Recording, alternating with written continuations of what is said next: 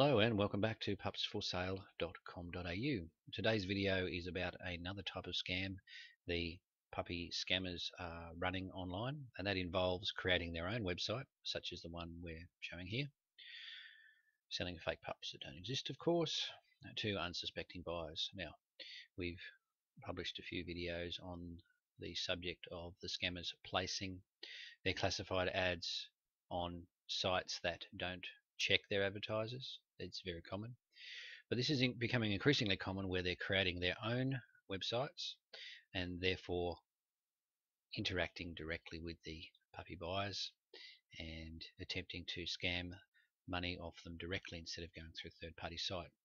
These sites can easily be created in just a few hours using free online tools, hosted on a cheap hosting site, and they're off and running.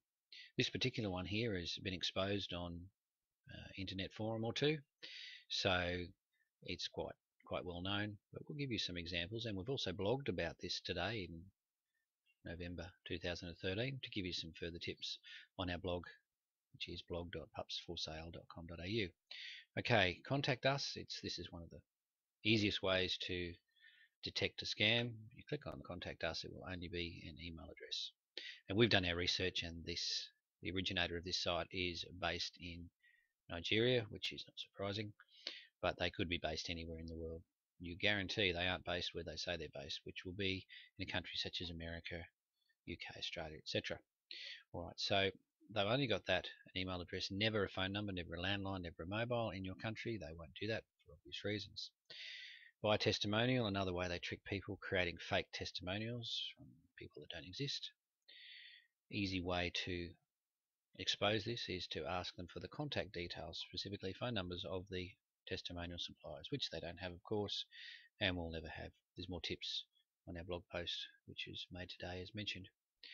Gallery, don't even think about being sucked in by the gallery. They're all stolen photographs. If you do a Google image search for British Bulldog puppies, guarantee that you'll see some or all of these images on there.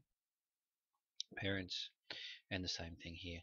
They'll try and just any sort of photos that they can pinch off the internet. It means nothing. So the easiest thing to do is just to contact them if you're not suspicious enough already. Ask those simple questions and you'll quickly see that they are not what they pretend to be, and also a Google search using their domain name, in this case cutiebulls.com, and that quickly shows up that they are a scam site which are exposed on one of the many forums and sites dedicated to exposing scams. So if you come across a site dedicated to a particular breed that you're looking at, be very suspicious.